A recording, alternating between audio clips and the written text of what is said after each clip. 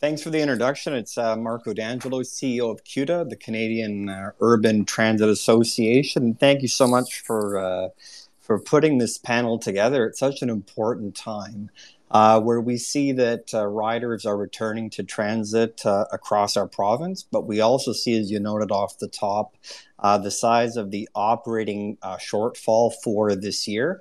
And we're advocating with the province to find a way to help to close that gap, because certainly reducing service is not something that will bring riders back and not increase the modal shift that we need to get to meet our climate targets and other things. Other provinces have met that challenge. Quebec is currently plugging deficit holes at their major systems and looking at a 5-year plan. British Columbia has done that for 2 years. Manitoba is also being supportive. So, Ontario is building a lot of great projects, but they will have an increased cost to operate, as you rightly note.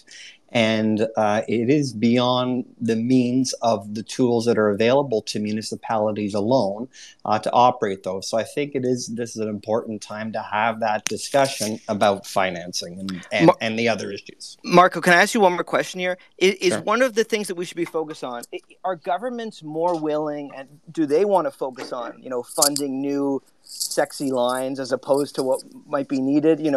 I think you mentioned some of them there. Vehicle maintenance, driver salaries, these sorts of more boring, bland things. Is that one of the issues here? Well, I mean, transit is a blend of building, maintaining, and serving the public.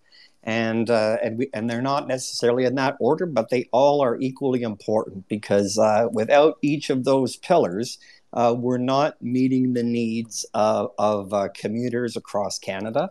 And so they need to have timely transit built. We're looking at increasing Ontario's population to over 20 million people from around 15 today within the next 25 years. That is not going to be done through building wider roads. It will be done through transit and higher order transit, and ensuring that the municipal systems that are operating it are not in an operational bankrupt phase, where they're not able to use all the great capital that's being built. We need to make sure that the service is there for the people that we're building it for.